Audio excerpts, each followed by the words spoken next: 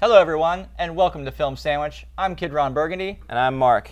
And today we are going to have a little discussion about this new R5c. We're not part of the Cool Kids Club yet. Which is not this. Right. But we're not part of the Cool Kids Club, so Canon did not send us a camera to review way ahead of time like they do all these big YouTubers. So we are going to talk about the specs that we see on bnh.com and on canon.com to see, how this camera is. I mean, we rented the R5 not long ago, and we were pretty blown away between the difference between the Canon R5 and our Sony FX9. I mean, we're like, do we need the FX9 anymore? Yeah. But now they have this more cinema-centric R5c camera. With a C. With a C. And it does both. But they did take away some things, but they did add some things. And our opinion matters. Just remember that. Yes. So we're going to tell you our true, unadulterated opinion about all these things. And I think the first one to get started with is it's two cameras in one body. It is two cameras in one body.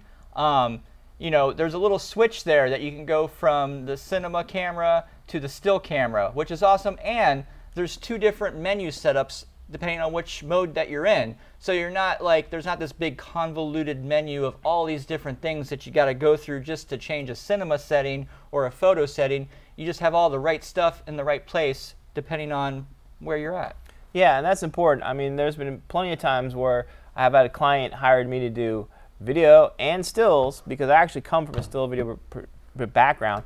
And we would shoot the video camera, take it off, put it over here, bring in the still camera, shoot the stills. But now it's a simple switch to click, and you're going to save a lot more time in production when you have those assignments, for sure. And if you're in a situation where you can't flick the switch and then do it over again, another take, you can pull a 33 megapixel still from 8K video if you're in the 8K video shooting mode. That is true, which you cannot do with a 4K camera. Or you can, just not smaller image. Right. The only downside to that, obviously, is it won't be raw, like a regular still raw image. So if you needed a raw image, you would have to do the other take. That is true. And then the other thing cool is that it's unlimited record. So all these people that were, when R5 first came out, that was a big thing. All the YouTubers and everybody were talking about, oh man, it stops you, da-da-da, and everybody's trying to make excuses for a camera that shuts down. And me coming from a video camera, but I've never bought a camera that tells me, oh, I'm going to stop. Yeah, it would.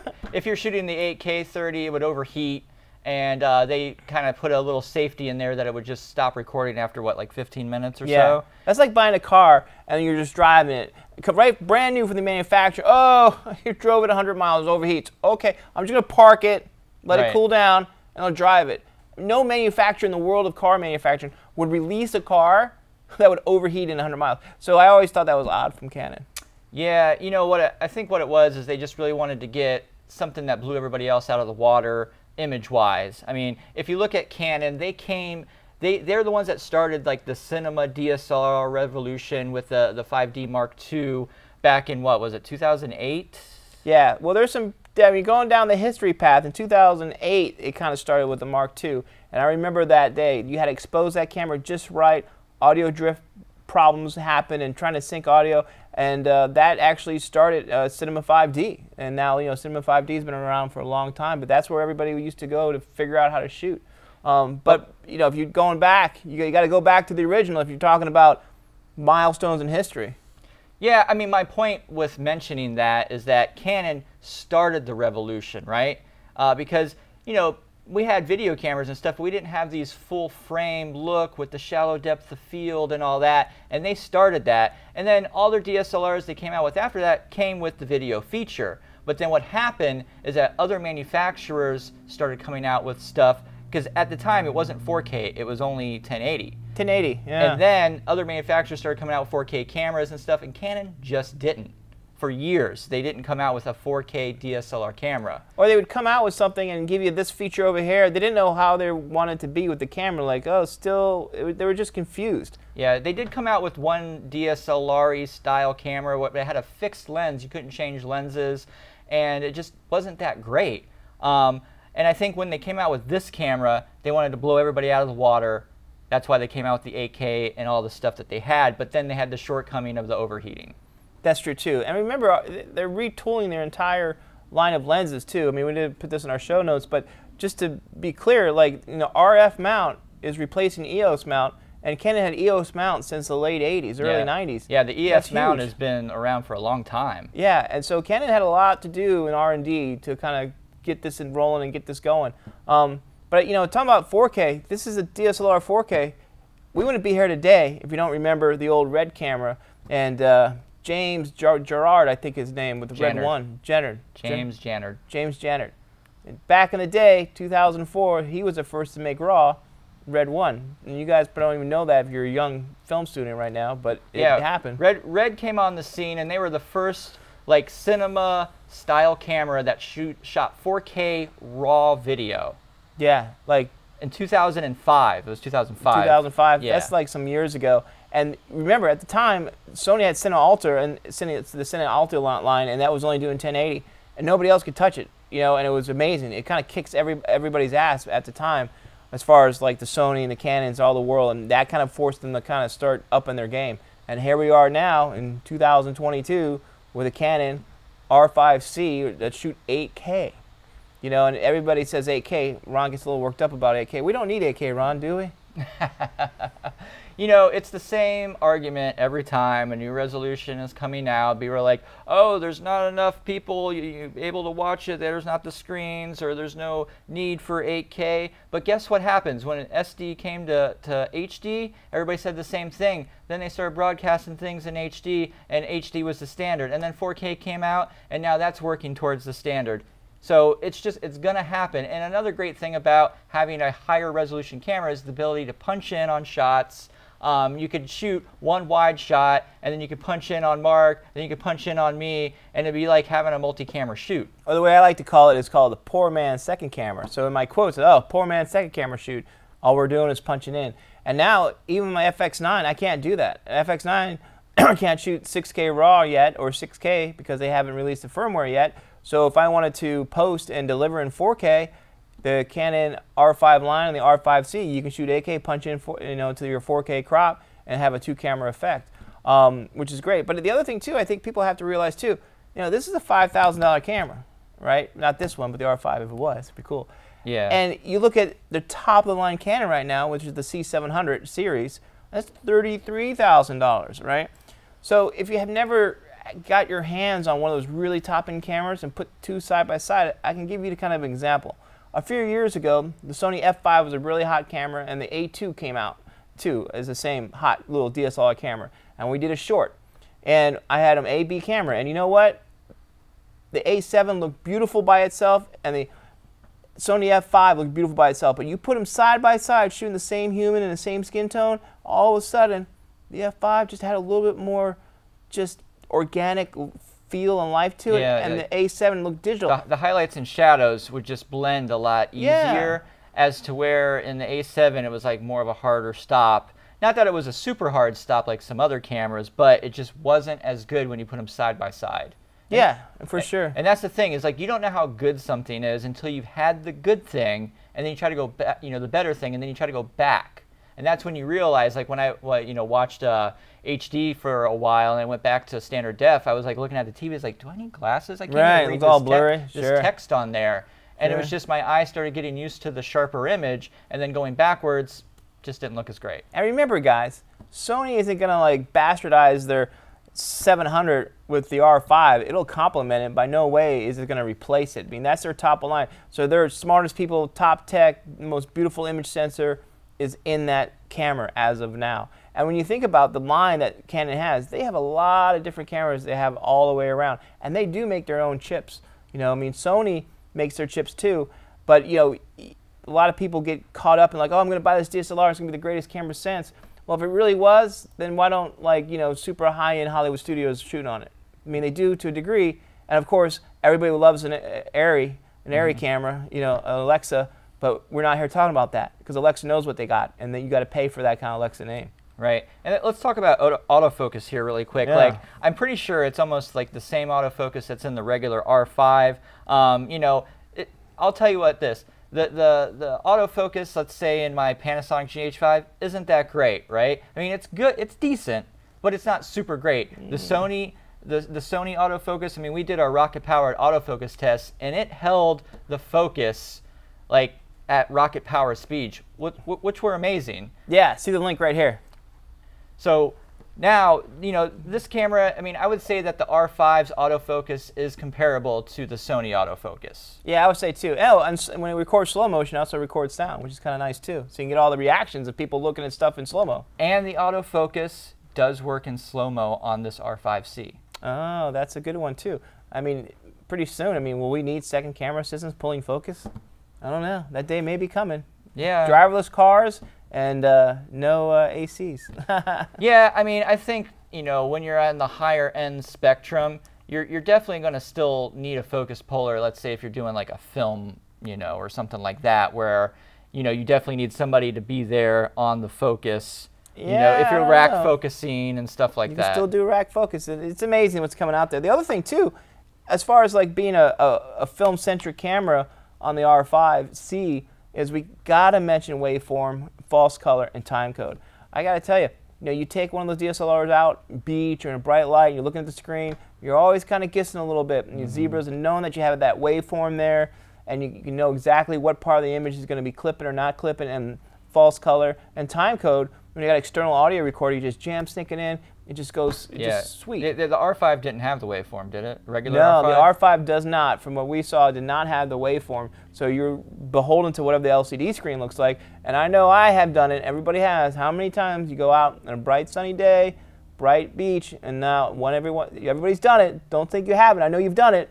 And you've just kind of like, oh, exposed. You got back, and ooh, you exposed a little bit brighter than you should have. Yeah. Well, now having those tools are really going to help you keeping sure your exposure is good to go. Yep, yep. And then let's talk about, you have the ability, it has 2 card slots, so you can do CF Express Type B and SD UHS 2 slots. So what's cool about this is you can actually record 2 different formats at the same time. So, you know, if you're recording like 8K and your computer just can't handle 8K, you can record like a smaller proxy and then, you know, be able to replace it with the 8K footage when you go to export. Yeah, and that's really great, always being able to do that. Or the simple fact where sometimes a client wants to see, you know, all your B-roll, and you just record a really standard 1080 and get it up online on Frame.io, and then they can do the stuff. You're just saving yourself an extra step in post. And I think you really got to think about that and start thinking that way, because a lot of people say, oh, I'm going to shoot the best in the RAW and it'll be great, and it's all fine and dandy, but then you get back into the world of post and you still got to encode it for somebody to review it. Well, you literally could save yourself a step in post, because at the end of the day, media is cheap these days. You know, it's not over expensive. You can just shoot both and be done with it. Well, depends on the media. Depends on the media. That is true too. Yeah, that's true too. What else we got to talk about? Let's talk about. So if you're going to record in the 8K 60 RAW internally, you are going to need to be plugged into AC power, right? A little quirk there, Canon. Yeah. Yeah. Like you think you know the R5c solved all the little quirky Canon stuff. Nope. But then again, think about the engineer, right? He's thinking, the engineer's like, well, we can either give him 8K RAW 60 or we give him 8K RAW 30. We can give them 60, but they're going to need to plug in the power cord. So they're going to, you know, in the conference room, the board with engineers all there, and they're all scratching their heads. They're like, well, we'll just be known as a quirky camera company. Give them the 60. So I thank you, Canon, for giving us the opportunity to record in 8K 60 RAW. So I got to say thank you, because I think they made the right decision, knowing they couldn't fix that issue, right? And so when you think about that, how many times are you recording in RAW, and knowing that you need to just go ahead and do that. Oh, you know what also we didn't even talk about is you need power, and if you do 8K RAW too, it'll also take your lens too, your autofocus, and your autofocus goes away in your lens as well. You lose the autofocus. Yeah, yeah. So a little quirky there. I mean, B&H has a great video on that little section right there. So just to tell you like a little workaround, I mean, you could bring a generator out. You could there's battery packs out there that you could plug in like AC power. Generator. Like yes. we've done it with flash before, or other lights where we brought like a big old battery pack. We plugged the light in there and it worked. I mean, you know, there's ways around it if you really want that 8K 60 RAW internal. Now, it'll also record RAW, ProRes RAW, because the internal is Cinema RAW Lite from Canon. And then you can also do ProRes RAW with the Atomos Ninja 5 Plus recorder, but that's only 8K 30. But I don't know if you need to be plugged into AC power for that one or not. Yeah, so some of your higher end ones, a little quirky. And the other thing we got to talk about too is the old no IBS, in-camera stabilization. It doesn't have IBS. You know, the IBIS on the regular R5 was pretty nice. But you got to think about too, like, you know, if you're in a professional cinema situation, like you're shooting a movie or a high-end commercial or anything like that, and you need stable shots, you're probably not going to go handheld. You'll be on a stabilizer. You're going to be on a stabilizer, a jib, or a slider or something, right? The only thing that the IBIS really is good for is taking care of the micro jitters, because you're not going to do like a full-on sprint with in-body stabilization, no matter how good it is. You could. Right? You could. Trip and you could. And it'll be a little bit better than if you didn't, but in all, like, it's not that big of a deal breaker for me. No, I got to tell you, you know, let me just see, we're hitting all our notes here. And it does have enhanced stabilization. Like if you have the R5 lens, it does have some stabilization on the lens, and then there is an enhanced stabilization internally on the camera, electronically, I believe, that will help with those micro jitters as well. But it's really hard to go off of specs without having the camera in your hand and put it through real-world tests. Yeah, I mean, having a camera that does both with a simple flip of a switch, you're in video mode, still mode, I think is really great. The features are really awesome. You know, double recording, the waveform. They're really finally listening, I think, and finally figuring out how they can make it all happen in the DSLR format. Also, we talked about audio input. You know, now there is an adapter that you can have 4 XLR audio inputs in this too. It's not, I don't know if it's 4 XLR, but it's a 4-channel audio record with the XLR adapter. So it's probably 2 XLRs and 1, 2, and we'll check that out. Yeah, we'll have to look into that more. If anybody out there knows the actual, you know, situation there, leave it in the comments below. What else we got to talk about? Well, I think the price. I mean, at the end of the day, this camera here, right, is my Mark III, which is like 10 years old, right, and it takes a beating like that all the time for me because, well, it just happens that way. And so it's been my workhorse for 10 years. So when you're looking at buying your next camera to replace it, you're looking at the R5 or the R5c, you got to ask yourself, one's a little bit cheaper, one's a little bit more. That's a $600 price point. So the R5c on B&H pre-order is what, $4,500 rounded it up? Yeah, you know, I would say this, that, you know, the regular R5 has some cool video features, but it's mainly stills. Like, it's stills mostly. You know what I'm saying? Like, you could do both, but I would say that this camera here does both pretty well. Yeah, for sure. And I come from a world of both. And right now, my main focus is always on video, but I used to be a really strong still photographer too, with strobes and the whole 9 yards, and I still do it today. So I think if you're a still photographer and you do table shots and portraits and stuff, R5 is the way to go. You're a video guy that dabbles in stills, R5c. And I think that's the way to go. And at the end of the day, you're going to be into that ecosystem. And now the thing I got to figure out is how to sell this and sell all my EOS glass and just dump this. You know, it's always one of those things when you got gear, eventually it'll be obsolete.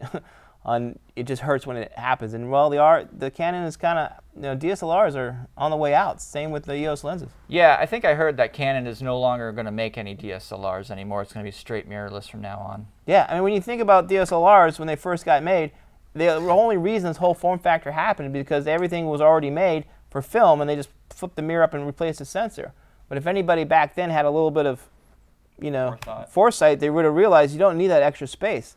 And so, believe it or not, that extra space in the Canon DSLR back in the day when it was filmed was light leak, and they had cameras called rangefinder cameras, which means that the rear of the lens was so much closer to the film plane, and you got a lot more color, crisp, and better image back in the day of film. So we're finally getting back to that rangefinder kind of way of having the Canon lenses super close to the imager sensor, and the DSLR, you know, is on the way out.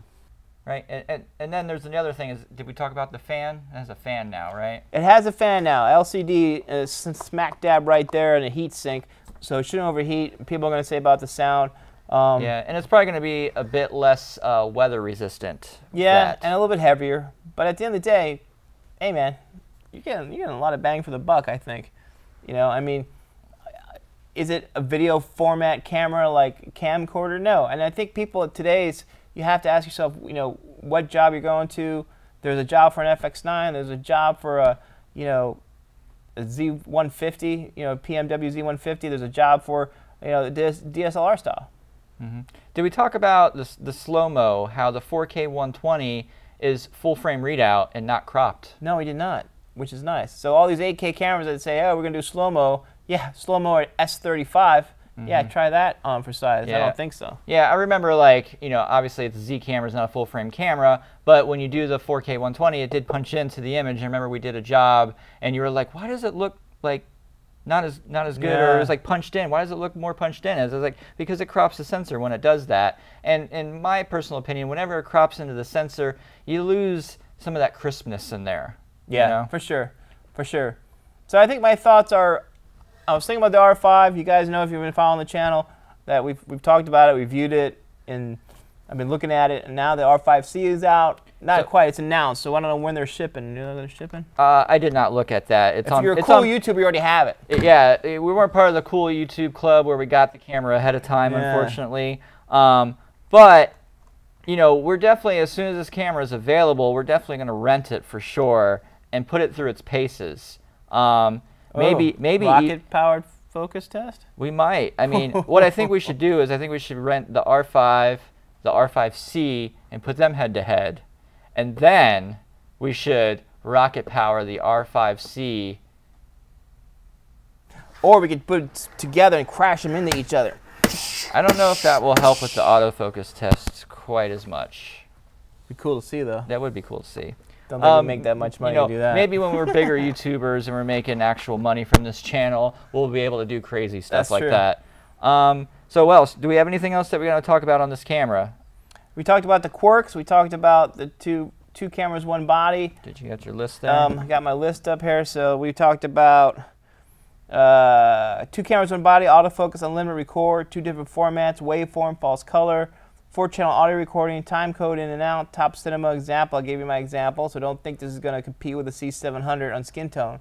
Just it would be nice to compare the 2 cameras together. Yep. And the 45 minutes, we didn't quite talk too much about the stills aspect of it, but yeah, you know, stills is pretty cool. The stills, like we really covered the stills on our R5 video, but 45 megapixel stills, like if it's the same as the R5, I mean, you could crop in for days. Yeah. I mean, and even if you take that image and bring it, you know, squish it in, it just looks so much better.